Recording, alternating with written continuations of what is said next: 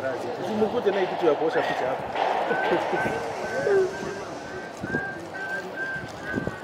Na ndio mno. Vile. Ukikwa umete hale mkuu. Ndio kinya. We.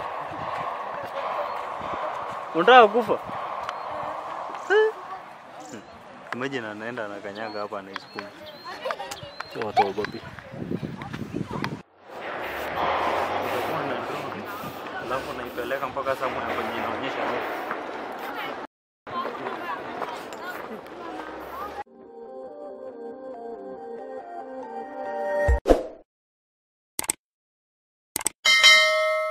Mimi naitwa Mary Wanjiru Mwenja. Mwenja ni baba yangu na ndio mwenye alinipatia hii shamba. Mahali ninajenga hii nyumba iko hapa. Hii shamba ni 3/4 na sio shamba yangu peke yangu. Kuna za mandugu zangu, za dada yangu. Lakini yangu ndio mimi tu nimejenga hapa na nimejenga nyumba 2. Nilikuwa nimeweka mabati, nilikuwa nimeweka milango. Lakini sasa ilibidi zitolewe kwa sababu ya vile inabomoka na hii maji. Hii shida ya hii maji, kitambo kidogo watu wa Nawasco walikuja wakachimba mtaro. Walikuwa wanataka kuteremsha maji pande ile ya chini. So wakapitisha hapo maji. Hata kuna pipes ambazo zimechomoka zenye walikuwa wameweka. Sasa vile walichimba wakufunikia vizuri, wakawacha. Sasa walichimba kitu some years back. But ile shida yenye ilirudi kukuje ikakuwa kubwa ni Kenha.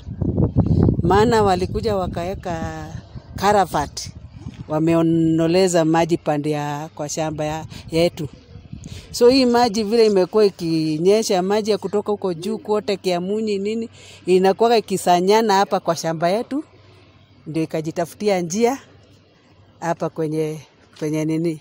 Na watu walikuwa wametengeneza njia wa drainage kufikisha hapo karibu katikati, wakawacha hiyo drainage. So hiyo drainage ndio imekuwa sasa tena kuchimba hii shamba.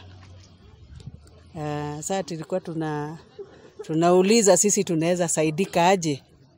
Maana sasa hii mitaro zimetubomolea nyumba. Tumekopa malon tujenge nyumba kama hii. Tunajengea watoto. Halafu sasa yani unashindwa sasa ni mtaro utaziba ama ni nyumba utaziba. Pesa ndio hiyo hakuna. Yenye tunaweza rudia kujenga tena. Mimi nilikuwa ninaonelea hao wenye wamefanya hivi tukakuwa na hii shida, ningesema wakuja watutengenezee. Maana hizi mashamba ziko na title. Tunalipaga ushuru ya serikali. Sasa tunauliza mbona yani tukue tunaumia na si shida yetu sisi kuja kupata land na tukapewa title. Sio sisi tulijiamulia wakuja waoneze maji pande ya kwetu. Sasa sisi tulikuwa tunauliza kama wanaweza kututengenezea. Na hata mimi kama mtu mwenye nina shida siwezi tengeneza hiyo nyumba tena. Maana pesa nilikuwa hata nimebeba loan yote nilikuwa nimeweka kwa hiyo nyumba. Siwezi enda hata sijamaliza kulipa hiyo loan. Sasa ninashindwa nitaanzia wapi? Hata nyumba saa hizi iwezi imebomolewa kama nusu. Maana kama ni mawe watu wanapita nayo, milango. Mimi nilikuwa nauliza wakuja watengeneze. Kwa maana shida ni ya upande yao. Sidhani ni nature. Maana kama haingekuwa yani hiyo maji, kama ingekuwa hiyo maji imelekezeo upande ya shamba, haingekuwa. Sio mara ya kwanza mvua imekuwa ikinyesha mingi kama hii. Na tujakuwa na hiyo shida kwa muda.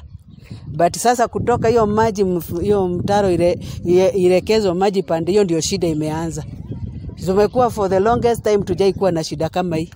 Lakini sasa kutoka watengeneze barabara kama wanaelekeza maji na huku kwa shamba yetu ndio shamba ikakuwa na hiyo shida. Hata saa hizi shamba kama hii hata nikitaka kuuza siwezi uza value yenye ilikuwa, kwa maana sasa kila mtu anakuja na anaona ni kama yani si shamba tena.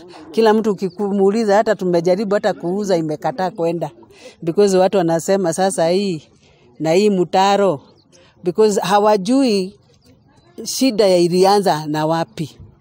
Wanaona sasa ni kitu yani inatendeka, lakini si ati ni hiyo yani nini ati imetokea tu hivi, ilikuwa ni maji ililetwa pande hii. Kwa majina ni Michael Katifaru. Na mimi ni mjukuu wa Mwenja. Mwenja alikuwa ndo mwenye shamba hii ambayo tulikuja tukaigawa, akatugawia kama ploti. So mimi namiliki ploti hapa. Naweza sema ni quarter. Hiyo ni ukubwa wa hiyo ploti. Mimi sijaguzwa kwa sababu niko ile upande wa juu, lakini naona venye kunaendelea hivi nitakuja kuguzwa. Bado upande ingine value ya hii shamba sasa imeenda chini. Mwaka uliopita value yake ilikuwa juu, lakini kuanzia sasa hivi tumepata hii mkasa hii mtaro imekuwa hivi, value imeenda chini. Unapata pia inatufanya tusikuwe na amani, kwa sababu huwezi jua anytime ni wewe utafikiwa. So tungeonelea na tungependa pia the county government na serikali kuu waingilie kati, wakuje waangalie the situation how it is, if it is to fill the place, kujaza kwa kutumia mawe na mchanga. Hiyo pia itasaidia, na pia kutafuta suluhisho, kwa sababu tumeishi hapa, tumelelewa hapa na hatujawahi ona kitu kama hii. Mimi mwenyewe nimesomea hapa, nakumbuka nikienda shule tukipitia tu hapa, hatukuwahi ona janga kama hii. So tunaonelea, kwa sababu tunajua chanzo ni maji kuelekezwa kwa hii shamba, tungekuwa na mikakati ambayo inafaa, ile drainage ingekuwa imetengenezwa kulingana na vile inafaa, hatungekuwa na hili janga. So tunaomba our county government and our national government to come in hand and assist us to fill this trench, and also this place is a hazard to people. So you find that anything can happen to those people. Mimi kwa majina ni David Omachari. Mimi ni mkazi wa Nakuru hapa. Hapa nimekaa almost 20 years. Na hii hapa tambo maji ilikuwa inapitia hapa hivi, ikienda paka Everready inapitia ikienda. Na kuna ini natural, na kuna ingine barabara ya maji. Unajua maji huwezi fungia na maji huwezi direct. Hapa makosa ya kwanza ni kudirectiwa pale maji kuja hapa. Na mimi nasi government, county government, kwa sababu hapa hata wakifunga pale, ukiona hii barabara pale kuna mlima, na hiyo maji natoka Kiamunyi, Saburi na kuja paka hapo, na hizi teremka paka pale. Sasa wafanye mpango, wachimbe mtaro hapa, itokee pale Everready, ipatie maji barabara, kwa sababu hata wakifunga hapa na mawe nini kila kitu haitawezekana. Maji bado itakuja tu, kwa sababu imedirectwa pale na inakuja inangoa. Hata mtu akijenga hapa itakuwa riski sana. Wakuje wachimbe mtaro, ipite chini, wa direct yo maji iende pale technology iende paka Darugu. Hiyo wataweza, kwa sababu hapa kuna plot za watu. Hata wakifunika mtu anakuja kujenga hapa, wezi jua ya kesho mvua itanyesha aje na itaharibu tena, hiyo itangoa. Sasa solution ni moja tu, wakuje wachimbe mtaro, kwa sababu hiyo maji yote kutoka Kiamunyi hakuna mahali naenda, inapitia tu hapa, na ikifika pale inabomoa ikikuja. Sasa wapige mtaro paka pale kwa railway ipite chini, hata ile nyumba inaenda. Ule mzee mwenye majenga pale itaenda, kwa sababu hiyo maji inaenda paka pale inakosa nafasi. Everready iko juu kidogo. Sasa hiyo maji inatapaka hapo. Wapige mtaro i-cross highway iende paka Darugu. Hiyo ndio solution peke yake kuzuia maafa kwa hii area. Kwa majina naitwa Mata Jairus, mke wa Pastor Oboge. Sisi ni wakaaji hapa Kiamunyi. Tumekuwa na msangao mkubwa sana wakati tunapoona maporomoko ya aina hii mpaka yameweza kupomoa manyumba yenye yalikuwa karibu.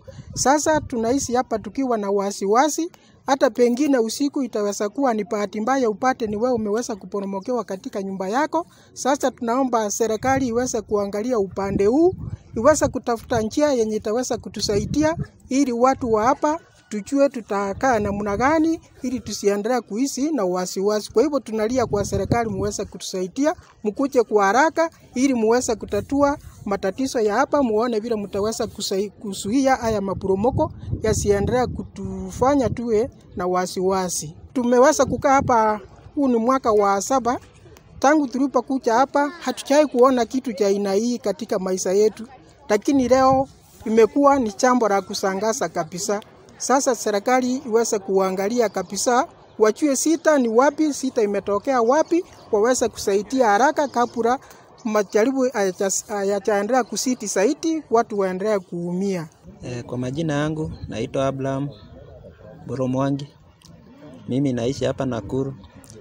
Kitu ya kunisangaza venye hii kisanga imetupata, hii mboromoko imetustua kama wakazi wa Nakuru. Maana tulikuwa na ingine pale katika suburb ward.